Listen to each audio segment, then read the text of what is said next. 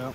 Paul Oren here with NWI.com, and we're here with Washington Township Steven Hernandez. A crazy game called for darkness. When's you beat Hobart, I think 15-8.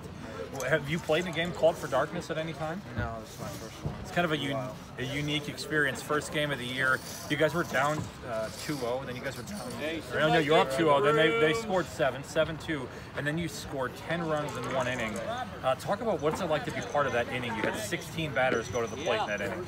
Well, the coach was talking all week, and we knew if we get down, we can't fall over. So we talked in the dugout on his team. We put it together. We got some runs. 9 walks in the inning, 4 hits, scored 10 runs, and then you came back and scored a few more runs too. For a season-opening victory, how nice is this to kind of get the ball rolling? It's nice. Last year we started off pretty hot, but kind of fell down a little bit. This year we'll keep it going and take into the postseason to the end.